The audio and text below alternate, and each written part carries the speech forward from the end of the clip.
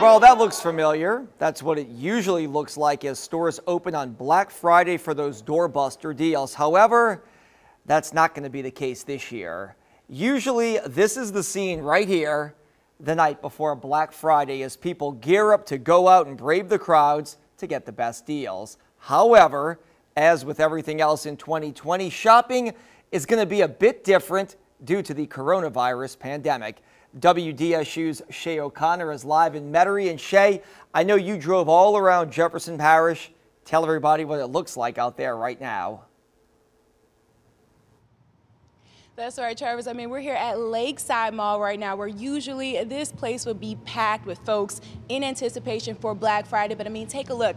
I mean, hardly no one in this area. Actually, no one is in this parking lot, Travis. And I mean, we even canvassed other areas like the Clearview Center, Esplanade, Best Buy. No one in line, no one waiting at all. Now, one of the biggest differences is that the malls were closed today on Thanksgiving. This week usually kicks off the holiday shopping season, but because of the COVID-19 pandemic, officials say there won't necessarily be a rush to stores. Store owners and managers, of course, still maintaining COVID-19 guidelines to ensure those who decide to shop the old-fashioned way are completely safe, from, markers on the ground to promote a social distancing to reducing the number of customers allowed inside at one time. So, I mean, we'll just have to wait and see what happens tomorrow. Lakeside is supposed to open at 7 a.m. and you can visit our website, WDSU.com, for a list of other stores and their hours on Black Friday tomorrow. But for now, reporting live from Metairie, Shay O'Connor,